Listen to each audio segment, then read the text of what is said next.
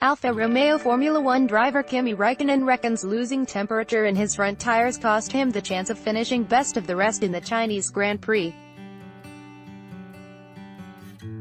Raikkonen finished 9th, 10 seconds behind Renault's Daniel Ricciardo and 7 off the racing point of Sergio Perez. But he had been within DRS range of Perez in his second stint, and Raikkonen thought he would have had a chance of overhauling the pair ahead had he not lost temperature in his hard rubber in the closing stages. Speaking to Autosport, Raikkonen said his Alfa Romeo felt strong on race pace as he pushed through the field following a disappointing qualifying. "We at least got a few points and it is better than yesterday for sure," said Raikkonen, who had qualified 13th. "The car was handling pretty nicely, but in the end I just lost temperature in my front tires. I think with my tires the wear was very good, but it got too cold in.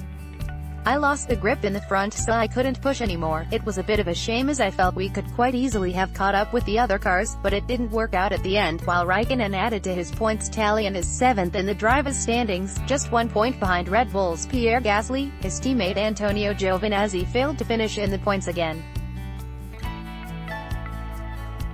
After a frustrating weekend that was hampered by reliability woes, Giovinazzi finished 15th after failing to make enough progress from the back of the grid. "I think China was not my weekend, to be honest," said the Italian. "It was already a difficult weekend so far.